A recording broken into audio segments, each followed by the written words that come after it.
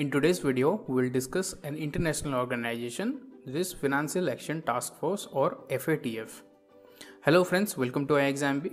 I welcome you all to another video of KYC, that is Know Your Concepts, where we try to let you understand basic economic and financial concepts in short videos.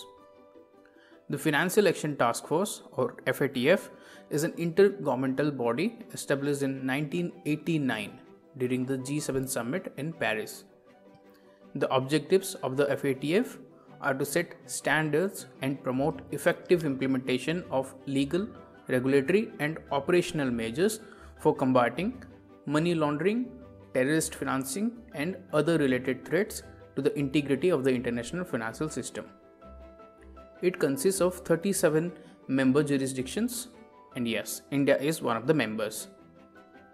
FATF has two lists, blacklist and grey list. Countries that are considered safe haven for supporting terror funding and money laundering are put in the FATF grey list.